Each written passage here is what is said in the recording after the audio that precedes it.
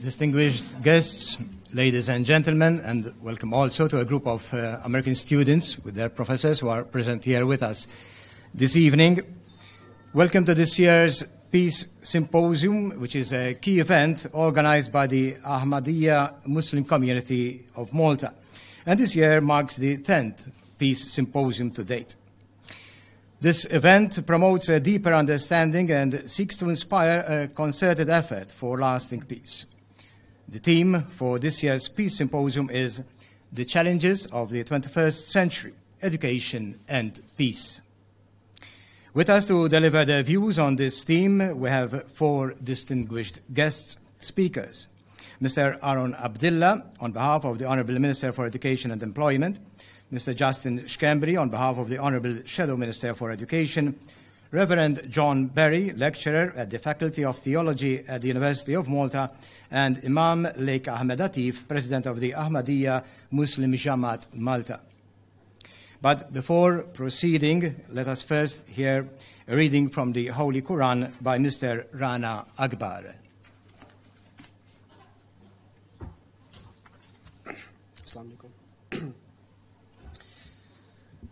أعوذ بالله من الشيطان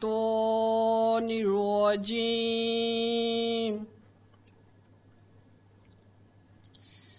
بسم الله الرحمن الرحيم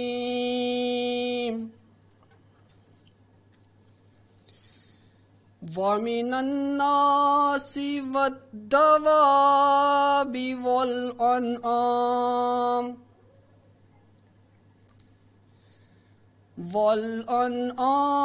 مختلف ألوانه كذلك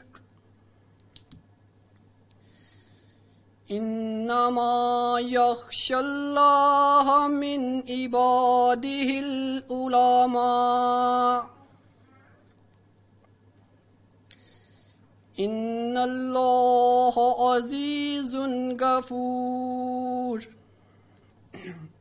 And of men and beasts and cattle in like manner, there are various colors. Only those of his servants who possess knowledge fear Allah. Verily, Allah is mighty, most forgiving. Thank you, Mr. Rana Akbar. We can now proceed with the main part of this year's Ahmadiyya Peace Symposium. Our four distinguished guests will each deliver a speech on this year's theme, the challenges of 21st century education and peace, but obviously focusing from different points of view. The first speaker will be Mr. Aaron Abdilla, who will deliver his speech on behalf of the Honourable Minister for Education and Employment. Mr. Abdilla will deal with the importance of education in promoting peace. Following Mr. Abdilla, we'll invite Mr. Justin Schembri, who on behalf of the Honourable Shadow Minister for Education will be asking what role education plays to counter challenges of the 21st century. Our third distinguished speaker, Reverend John Berry, lecturer at the Faculty of Theology at the University of Malta, will be giving us a Christian perspective to the challenges of our times and to basic principles for peace. The concluding speech will be delivered by Imam Laiq Ahmed Latif, President of the Ahmadiyya Muslim Jamaat, Malta. Imam Laiq will give us an Islamic perspective to the challenges of the 21st century and fundamental principles for lasting peace. Following the four distinguished speakers, you, our guests, are also invited and you will also have the opportunity of giving us your views on the challenges of the 21st century, that is, education and peace. You can also comment on what would have been said during the previous four speeches. Surely our guests will be delighted to reply to your comments and questions. And in fact, during this symposium, we will also hand out a card on which you can write also your comments or even your questions.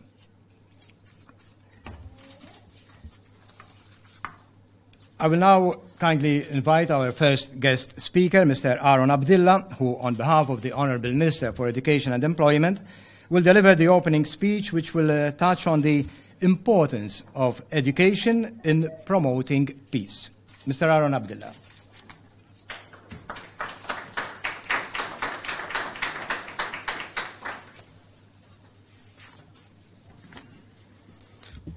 Good evening. It's a great pleasure to be here today with you.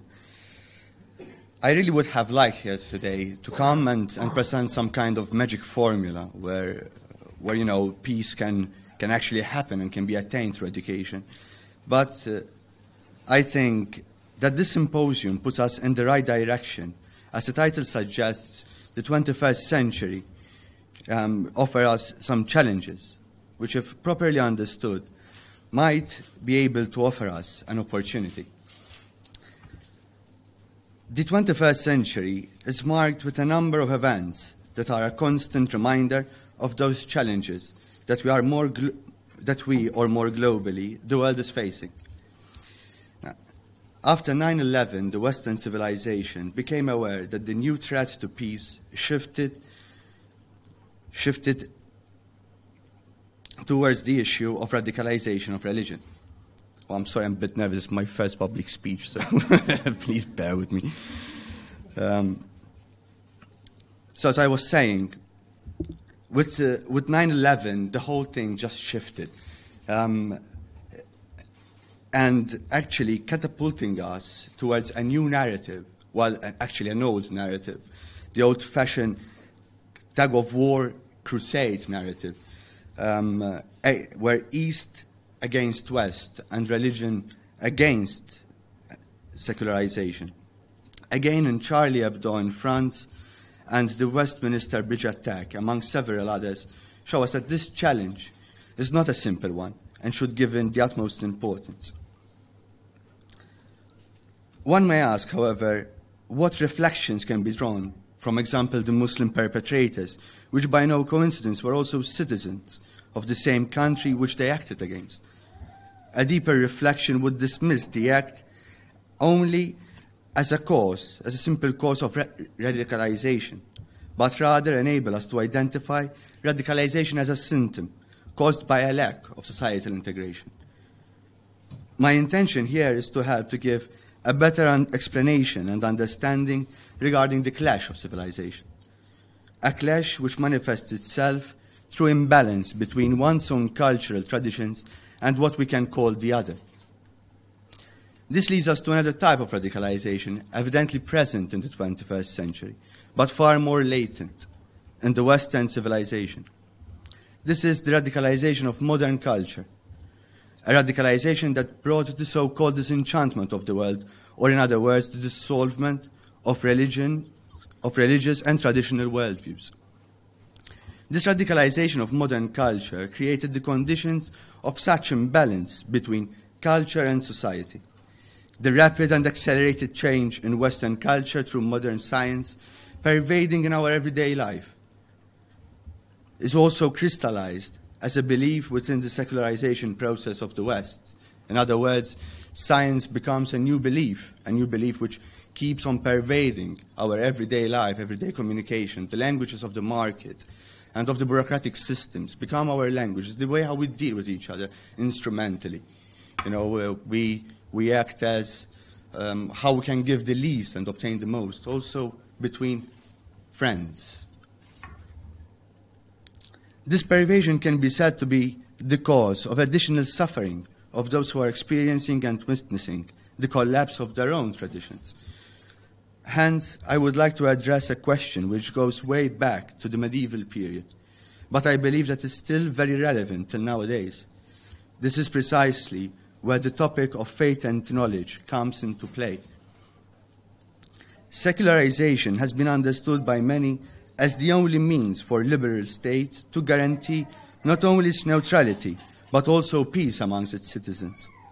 Yet it keeps on depleting the traditional horizons in which religious communities are to this very day still finding their sense of belonging and sense of self-identity.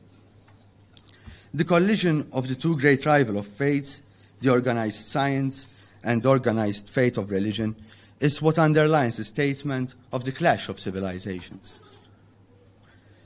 I dare move on to say that there is the need, an imminent need, to find a common language between the secular and the religious. This becomes the case particularly when revisiting the claim made by the renowned American sociologist Peter Berger. I quote, "The assumption that we live in a secularized world is false.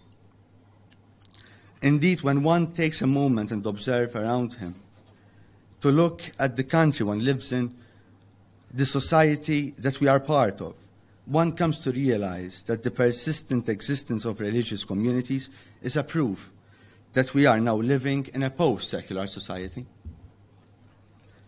I note here that this does not translate itself in any way as some kind of victory for the existing religious communities against secularization, which naturally oppose each other. Rather, there is the need to go beyond the idea of a secularization war, which will in reality result in a zero-sum game.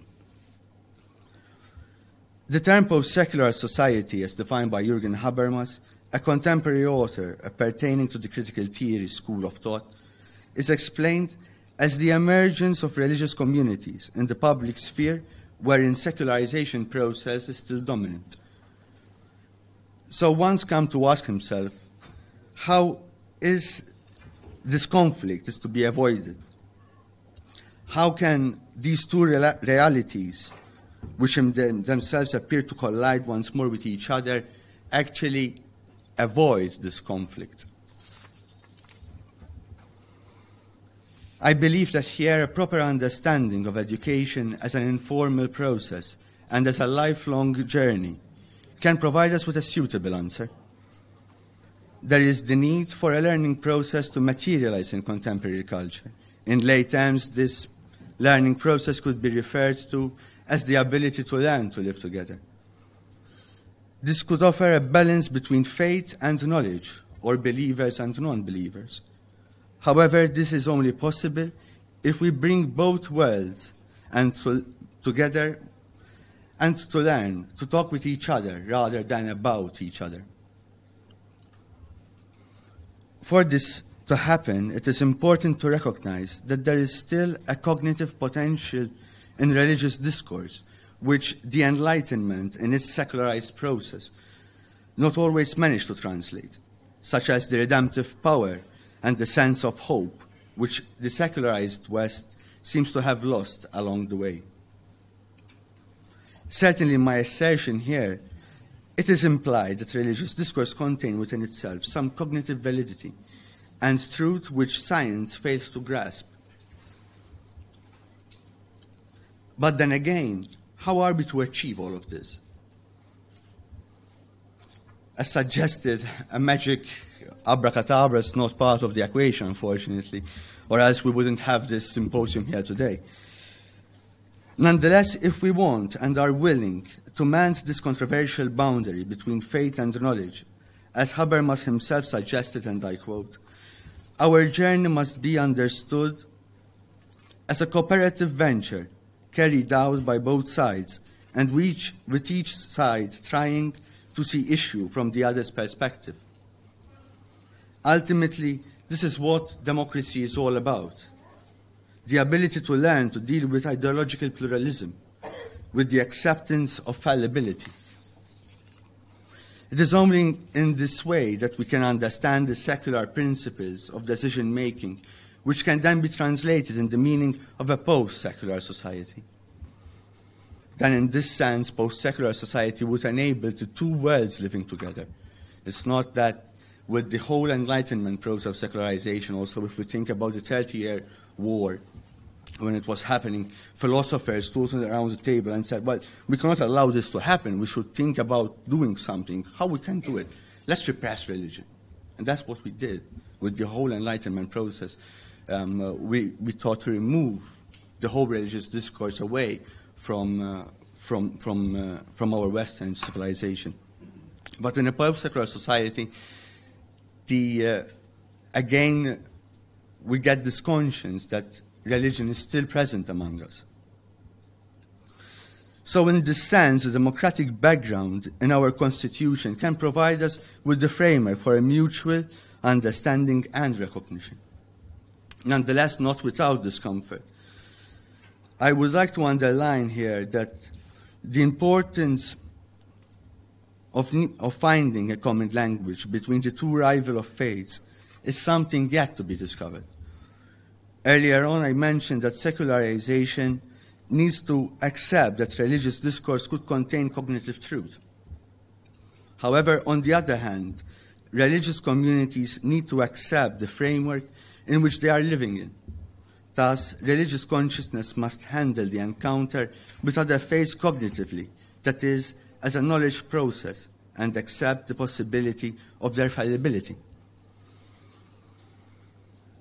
Then, religious communities need to recognize the premises which a democratic state is founded upon, that is, the non-sacred concept of morality. As a result, religious communities need to put their efforts in translating their religious discourse in a secularized form in order to be reasonably accepted by the whole. Certainly, this proposal is not a simple one. The essential learning process requires both parties to move from their comfort zone and go beyond their territory, with the hope of establishing a social bond based on mutual recognition. I believe that this position of understanding and action can provide a way forward and leads cultural conflict in the right direction within the democratic process. I would like to conclude this intervention by giving an example about how secular reason and faith, in fact, can collaborate and even more so learn from each other. This becomes evident when we refer to the Universal Declaration of Human Rights, with its first article, calling for unity and brotherhood among men and women as being equal in dignity. This leads me to refer to a biblical reference, Genesis 1:27. I quote, "So God created man in his own image, in the image of God created him." A passage which reminds us about our shared humanity as equal beings created in the image of God, and hence equal in rights and in dignity, in virtue of our same nature as being the image of God. What I have tried to express is that a proper understanding of democratically constitutional mentality, and I highlight mentality, can offer within itself, I highlight mentality is because if we don't have that kind of mentality, then the democratic process cannot happen, regardless whether you're Muslim, Catholic, Protestant, and so on, whatever, even if you're an atheist. If you don't have that kind of mentality, this mutual recognition cannot happen.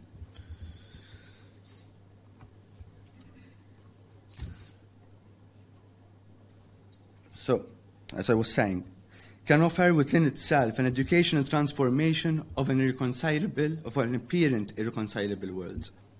In this sense, making possible pluralistic ideologies to learn from each other through mutual recognition and understanding without the need to resort to violence.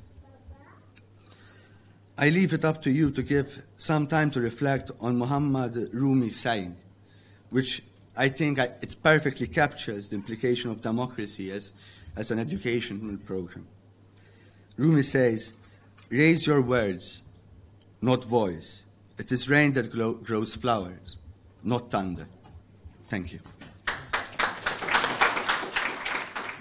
What role education plays to counter challenges of the 21st century? To try to answer this question, I kindly invite Mr. Justin Schembri on behalf of the Honourable Shadow Minister for Education. Mr. Justin Schembri.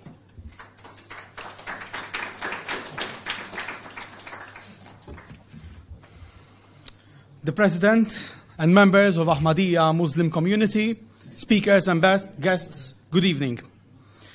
It is an honor for me to represent the opposition while discussing such an important issue.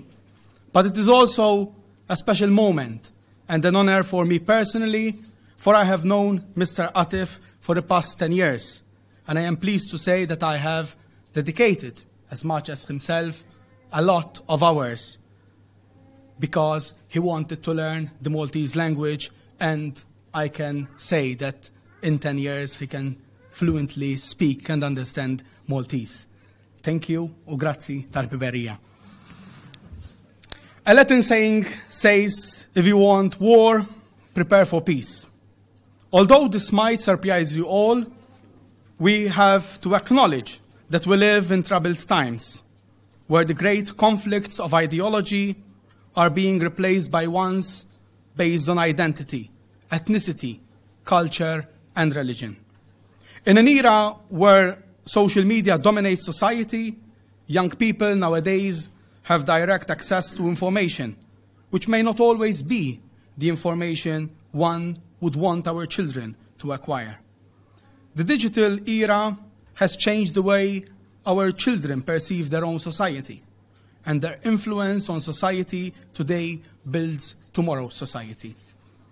Nowadays, massive amounts of information can be accessed through the internet, by which has led to an ever-growing trend towards self-radicalization through the net.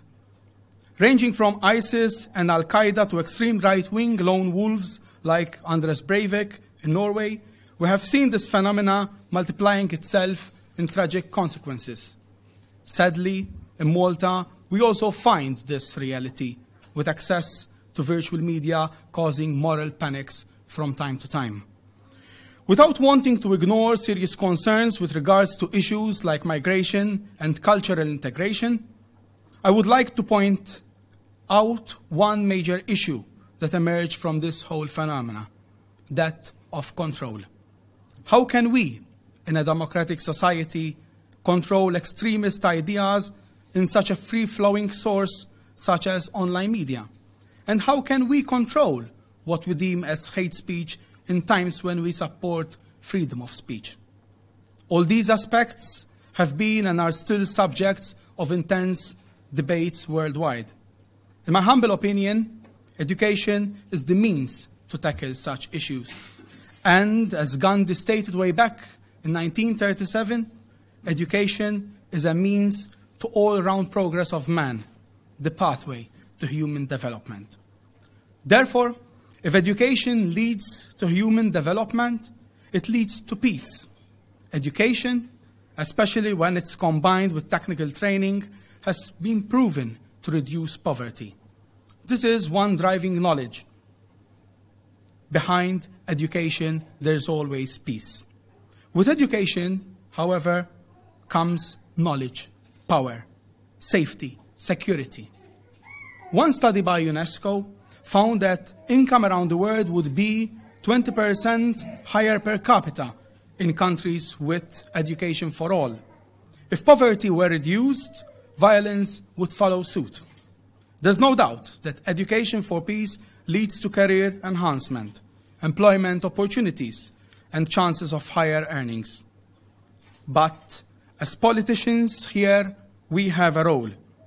We must invest in what leads to education of the 21st century, and this is beyond the classroom's curriculum. The Coalition P21, Partnership for 21st Century Learning, has identified 4 skills of today: creativity, critical thinking, communication, and collaboration. These 4 themes are not to be understood as units or even as subjects, but as themes that we should be overlaid across all curriculum mapping and strategic planning. Creativity is about thinking through information in different ways, making new connections and coming up with innovative solutions. Critical thinking is about analyzing information.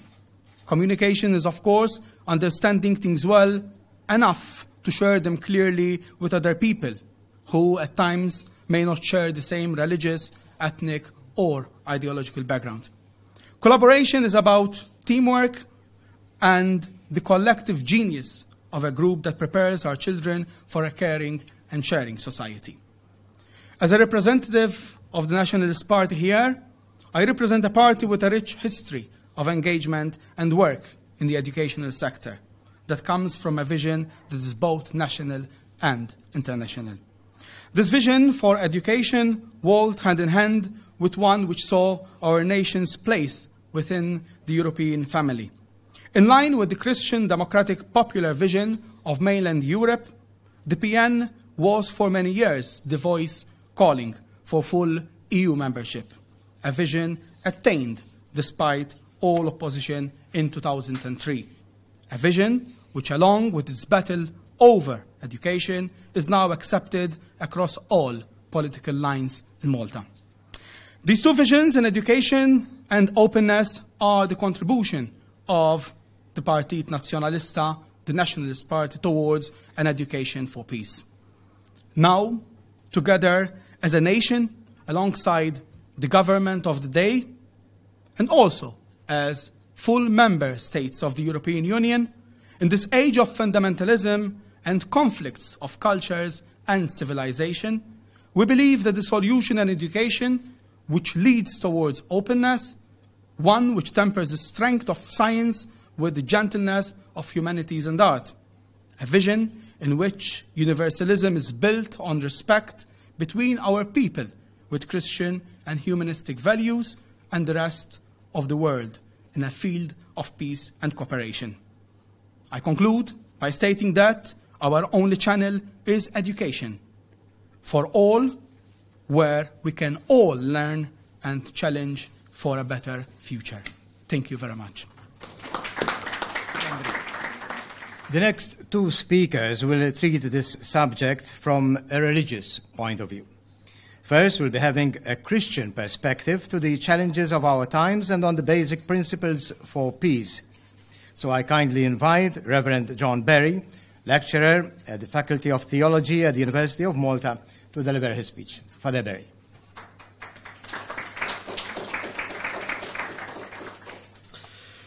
Esteemed President of the Ahmadiyya Muslim Jamaat Malta, Imam Laiq, Ahmed Atif, dear guests and friends, good evening. I'm truly honored and delighted to participate in this National Peace Symposium. Faith has a role to play in the public sphere and in the public square, and it is our duty to strengthen our efforts in acting as peace builders for a better world. People long to see us together and engage in respectful dialogue. The state, too, requires our pastoral service to ensure harmony and peace, and we need each other to stand together and to transmit a sense of belonging and security in a world marked by many conflicts and the feeling of global uncertainty. In other words, we need to lead by example. Dialogue and proclamation do not exclude one another. They are intimately connected, and though the distinction must be maintained, the two should never be confused or instrumentalized or judged equivalent. Coming here together today represents our commitment to a true and a lasting peace, while saying no to fanaticism, say no to violence. Peace is a gift from God. Peace is the fruit of human endeavor. There can be no peace without justice and equality among all. Promoting a culture of peace is everyone's duty, particularly religious leaders, each within his respective community, and also peace also depends on politicians who direct a country. Religious efforts should blend with the socio-political commitment to ensure harmony, unity, security, and peace in Malta of the third millennium. One privileged way of promoting mutual respect is education. It helps us understand each other, and the state should step up its role as a facilitator in this regard. The Church in Malta stands as a pioneer in fostering dialogue and peace already in the 50s. One of its most recent decisions was the foundation of the Diocesan Commission for Interreligious Dialogue on the 2nd of March in 2011. although a diocesan delegate for interreligious dialogue was already appointed in the 1970s. Moreover, it is public knowledge that church schools are open also to non-Christian students, even though small in number. So we need more signs and gestures from all parts that respect the religion of the other, its teachings, its symbols, and its values. The changing scenario of today's Malta, having almost 40,000 foreigners registered to work in our country, less than 1/3 being third country nationals, evidences the presence of different traditions and principles. This means that while the emphasis of the separation of the church and the state is correct, the possibility of toning down religion's influence in society can lead to unhappy consequences in Malta of the near future. Religious education should not teach us how to tolerate each other, but rather to enable us to cherish each other's values and traditions. Instead of removing symbols, we should learn of each other's religious sensibilities. We should not be afraid to dialogue, to love each other as we are, and to promote peace through noble actions. In other words, it is pointless to preach against racism, anti-Semitism, and religious intolerance, while simultaneously undermining the essential ingredient which could go a long way towards eradicating such threats, namely religious education within the public domain. It is precisely when children are allowed to participate and celebrate with their peers within an educational environment, those feasts that lie at the heart of their respective religious communities, that they grow up loving and respecting each other's religious differences. It is when children learn about each other's religious affiliations that they also learn to respect each other and grow in responsible and tolerant adults.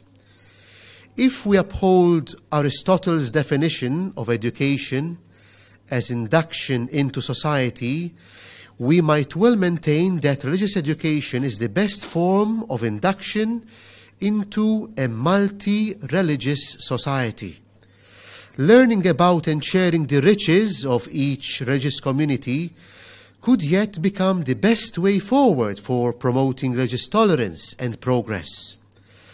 Malta has been a sacred island, a cross of civilizations, and a ground for interreligious dialogue. Even today, we are celebrating in Malta a stronger Christian, Muslim, and Orthodox presence. The Catholic parish churches of the English and Italian-speaking communities, as well as the Filipino Catholic community in Malta, have all seen an increase. This is also true of the Greek Catholic Church in Valletta, particularly through the Greek and Ukrainian presence in Malta. A stronger Orthodox presence is also felt within the Serbian, Russian, Romanian, and Bulgarian nationals in Malta. Muslim presence too is also felt through Muslim European and non-European nationals in Malta. My point here is that religious education and education for religion, for peace, certainly form a backbone to moral education and hence a healthy society. Sincere ignorance of religions may eventually distort culture. They can lead to xenophobia and possible intolerance. And I see three main challenges that must be overcome. First, short-sightedness. Our society is becoming fragmented by a way of thinking that is inherently short-sighted. Disregarding the full horizon of truth, the truth about God and about humans, means failing to see the whole picture. To live and flourish in unity, order and harmony requires a common effort from the state and all religions to stand together and respect each other's end. Secondly, prejudice and impatience. These are a great obstacle to progress. Education is fundamental in strengthening dialogue and in using reason. Prejudice is the child of ignorance. Unless religious dialogue takes place in all spheres of life, the chains forged by ignorance could keep us apart.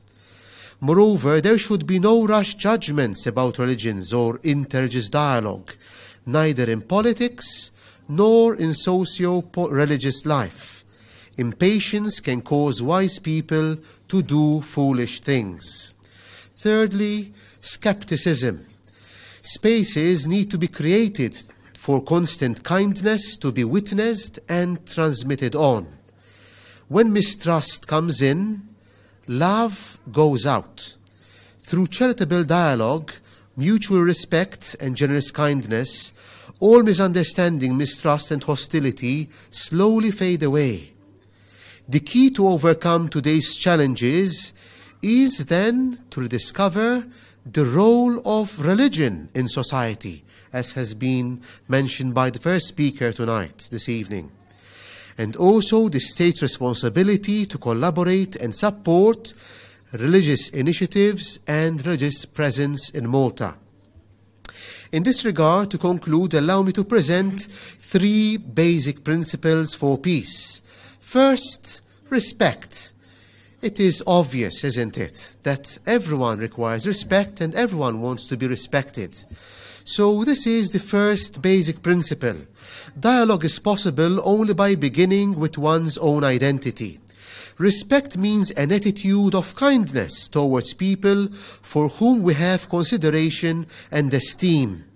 Mutual means that this is not a one-way process, but something shared by both sides.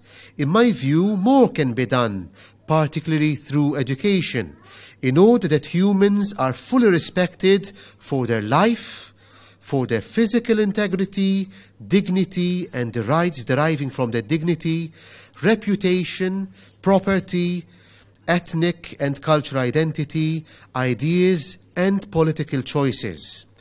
Families, schools, religious teaching, and all forms of media have a role to play in achieving this goal. Let us avoid unfair criticism once and for all, and let us avoid defamation. A second principle is collaboration. There should be opportunities for an open dialogue on many issues, including those related to fundamental human rights, in particular religious freedom in all its aspects, for everybody, for every community, everywhere. Eventual collaboration bears witness to a human pilgrimage towards the truth realized in freedom and serenity. Here again, religions require humble leaders to come together and direct their communities in the name of peace and dialogue. It requires humility and readiness to come together. Lastly, there is a basic principle, and that is safeguarding. While the vilification of religion was struck off in the criminal record some months ago in the name of modernity, the state and all are responsible to bring up our young people, irrespective of their beliefs, to think and speak respectfully of other religions and their followers, and to avoid ridiculing or denigrating their convictions and practices. Freedom of speech should not be seen as a passport to psychological abuse. Politicians in this respect should safeguard freedom of conscience and of religion, as to give space for unity in diversity. To conclude, like Christ on the way to Emmaus, the Church is ever more committed to travel along the path of dialogue and to intensify the already fruitful cooperation with all those who, belonging to different religious traditions, share her intention to build relations of friendship and share in the many initiatives to do with dialogue. With these sentiments, I reiterate my hope that everyone in this room may be a true promoter of mutual respect and friendship, in particular through education. Thank you very much. After the Christian perspective to the challenges of our times and on the basic principles for peace, we shall now be presented with an Islamic perspective to the challenges of the 21st century and the fundamental principles for lasting peace. And to present these views, I kindly invite Imam Laiq Ahmed Atif, President Ahmadiyya Muslim Jamaat, Malta.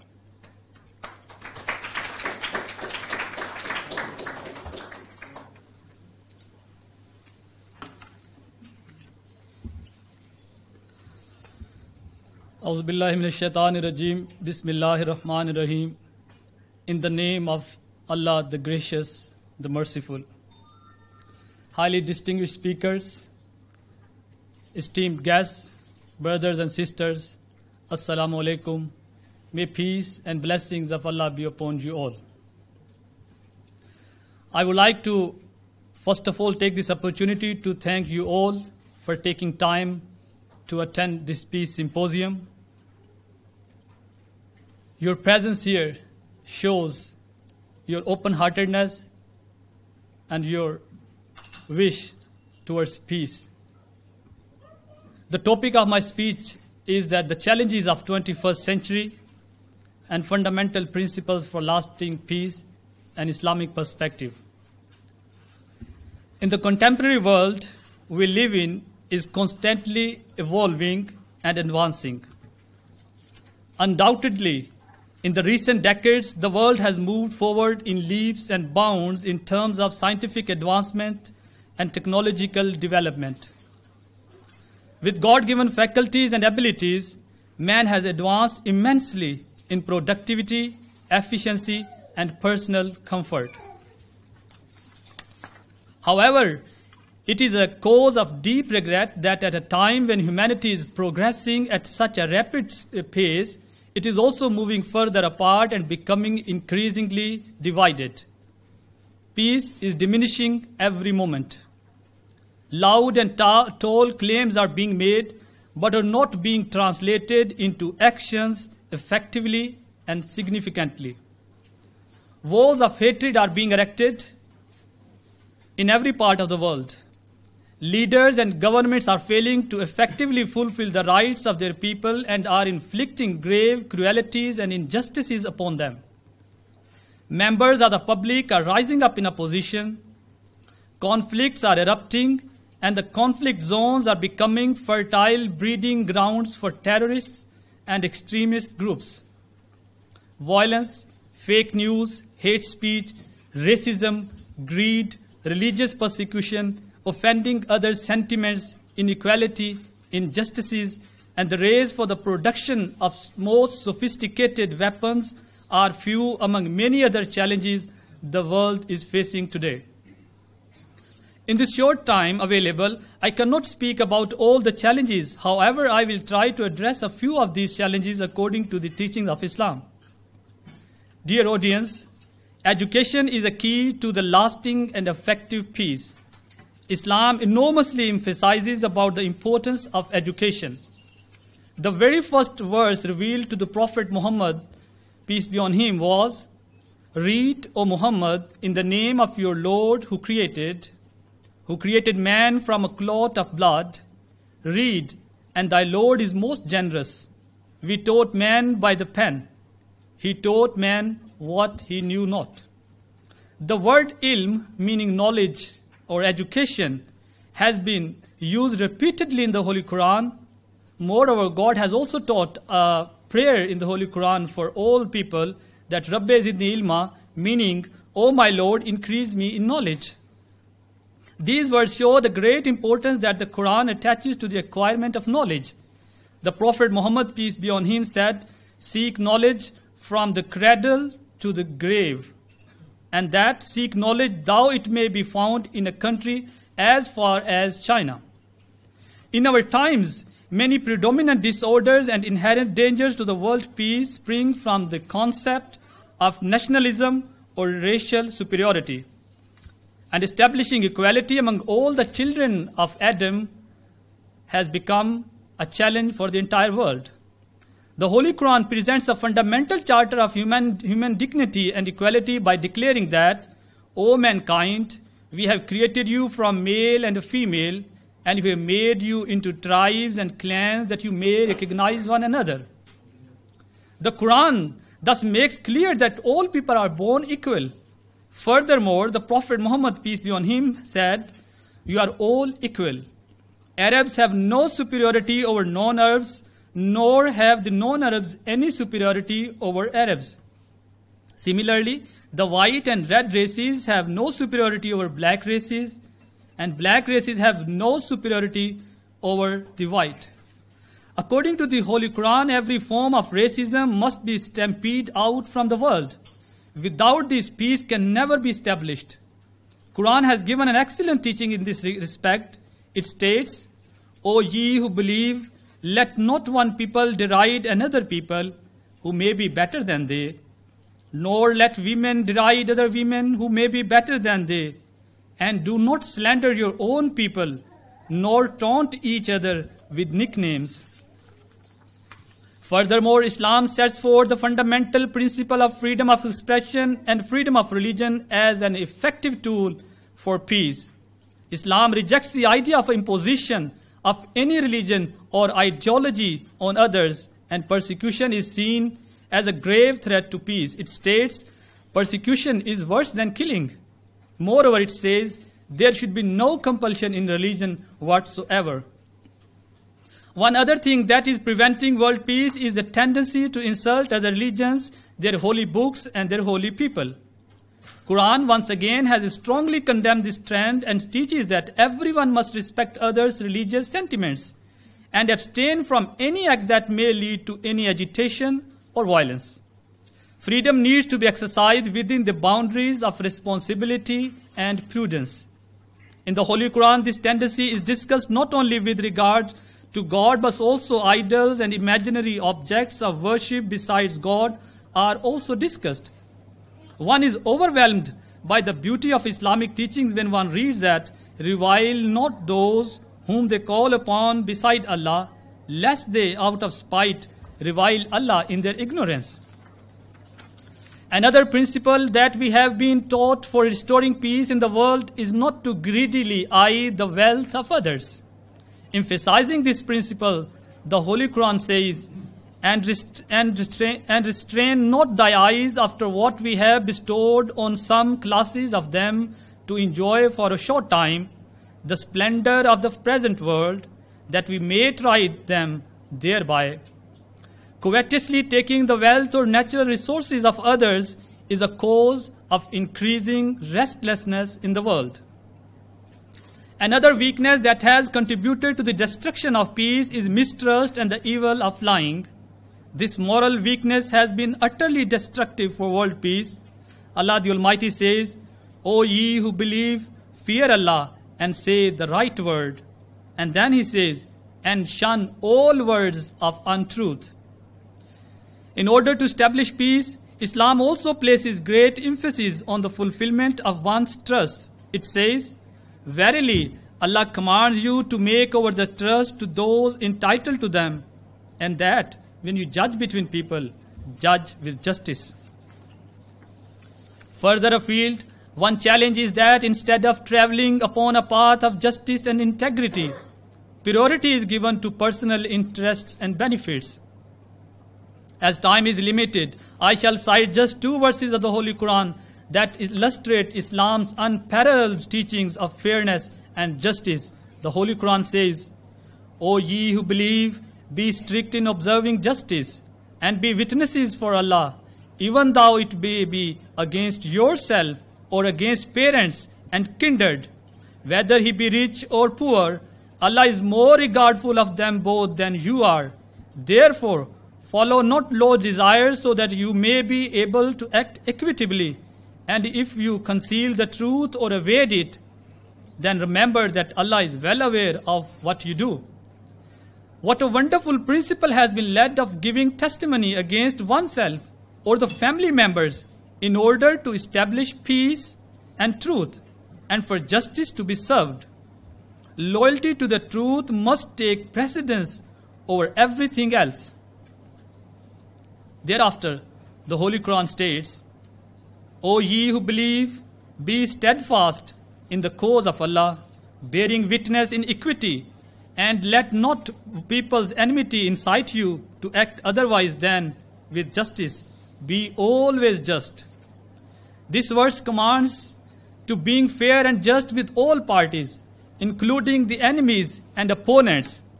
This is the exalted standard of justice advocated by Islam for the establishment of peace and prosperity in the world. Islam also presents remedies and solutions to the increasing conflicts.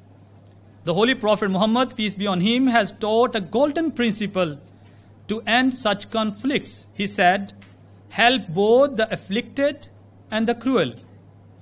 The companions of the Prophet inquired that whereas they could understand helping the afflicted, how could they help a cruel person? The Prophet responded by saying, by stopping his hand from committing cruelty, because his excess in cruelty will make him worthy of God's punishment. So out of mercy, you try to save him. This principle extends beyond the smallest fibers of society to the international level. In this connection, the Holy Quran says, and if two parties of believers fight against each other, make peace between them. Then if after that one of them transgresses against the other, fight the party that transgresses until it returns to the command of Allah. Then if it returns, make peace between them with equity and act justly. By adhering to this principle, the foundations of peace on a worldwide basis can be laid. The prevalent challenge of extremism and violence has also shaken the entire world. Terrorism and violence has infiltrated and penetrated throughout the world, and it hasn't spared even schools, universities, hospitals, innocent children, women and men. Condemning such violence, the Holy Quran declares that whosoever killed a person, unless it be for killing a person or for creating disorder in the land, it shall be as if he had killed all mankind. And whoso gave life to one, it shall be as if he had given life to all mankind. Thus, to establish peace, the sanctity of human life must be honored at every cost. Islam also presents a mutual cooperation for the common good of mankind as an essential principle for peace. It says, and help one another in righteousness and piety, but help not one another in sin and transgression. As I earlier mentioned, where modern technology has served in positivity, it has also been used as a force for evil and destruction. Such technology has been developed that has the capability of wiping nations off the map with the press of a button. And recently, we have been listening and watching on the news those threats and challenges that some are saying that I have the button next to my table and the vice versa. So the issue is these threats we are facing. So such technology has been developed at the capability of wiping nations off the map with the press of a button. Such weapons of mass destruction are developed that are capable of inflicting the most unimaginable horrors, devastation, and destruction. Such weapons are being produced that have the potential to destroy not only the civilization today, but to also leave behind a legacy of misery for generations to come. The world today is fraught with danger and turmoil. We sit at an extremely critical juncture. The dark clouds of Third World War are looming above our heads and are getting darker and heavier every day. The current head of the Ahmadiyya Muslim community had foreseen such scenario, and few years back he warned the world and he said, "It is my fear that in view of the directions in which things are moving today, the political and economic dynamics of the countries of the world may lead to a world war. It is not only the poorer countries of the world, but also the richer nations that are being affected by this. Therefore, it is the duty of the superpowers to sit down and find a solution to save humanity from the brink of disaster."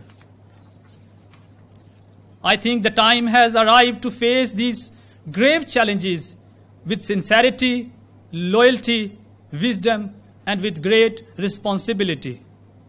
For the prosperous and peaceful future of our remarkable planet, there is an urgent need of indiscriminate de-weaponization and denuclearization of the entire world.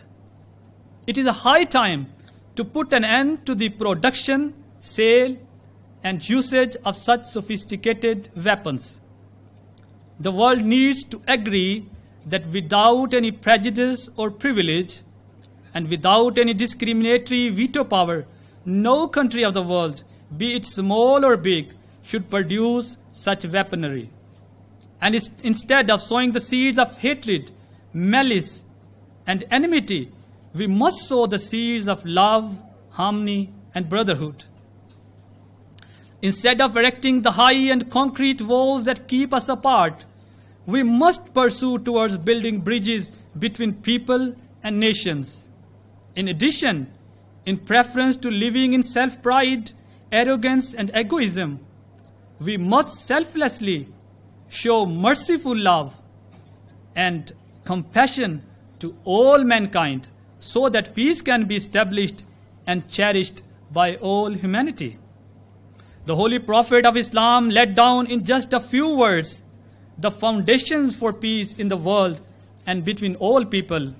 The Prophet of Islam said, "A person should desire for others whatever he desires for himself." I believe that this timeless principle is as true today as it ever was in the past. Certainly, every person desires peace for themselves and to be saved from all anxieties and worries. Every person hopes that he or she has the means to live comfortably and without hardships. Every person seeks good health so that they can enjoy their lives free from pain or difficulty. Every person craves good standing in their community and the respect of others. In a similar vein, every government and every nation also seeks such prosperity. However, how many people or nations are there who truly desire peace, prosperity, and success for others, not in words alone, but also in actions? The motto, "Love for all, hatred for none," of the Ahmadiyya Muslim community, which you can see in front of you, this motto, in fact, is the essence of the entire Islamic teachings, and is a wonderful principle for the prosperity and peace of the entire world. If we follow this very simple but profound motto, I'm sure that the world can become a better place for us and for our generations to come. And we must extend this message, love for all, hatred to none, to all people, irrespective of their color, creed, religion, or nationality. To conclude, without God, there can be no peace. This is the ultimate Islamic philosophy. Without returning to God, one cannot attain peace, and without that peace, peace in society cannot be built. All human efforts to create peace from selfish, ulterior motives are bound to fail and come to nothing. If there is no God, there is no peace. That is the ultimate wisdom. With these words, I thank you all. Thank you very much. God bless you in abundance.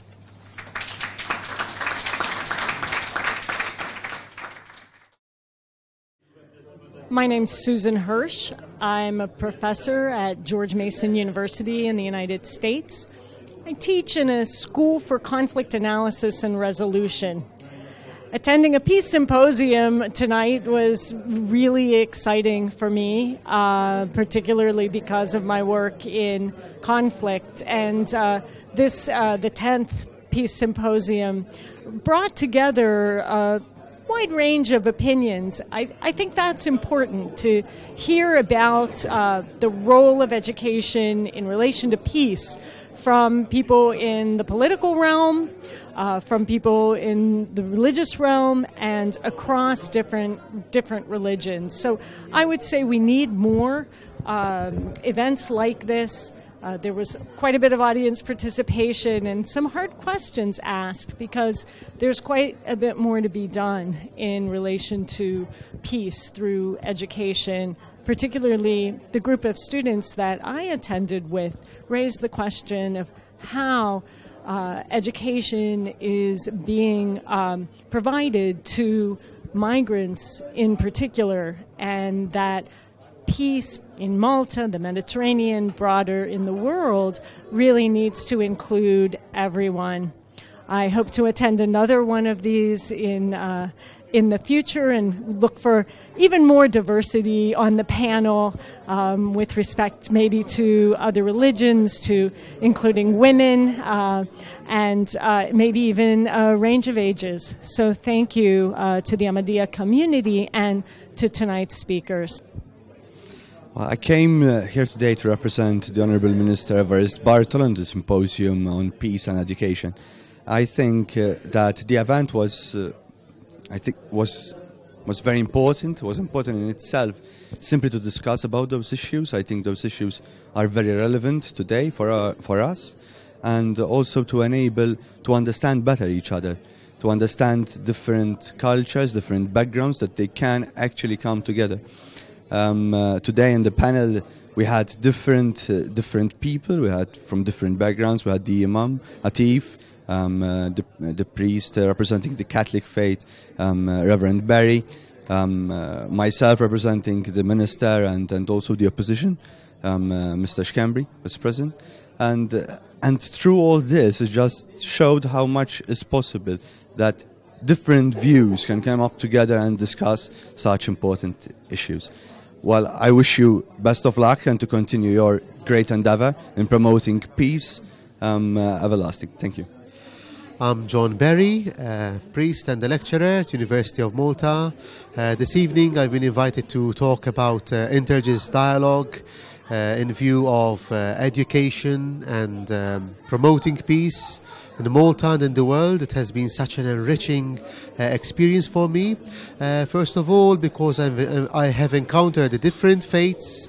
We have came together to discuss different ideas, and what was particularly intriguing was when we emphasized the main challenges and also which are the basic principles to sustain not simply education but also interreligious dialogue.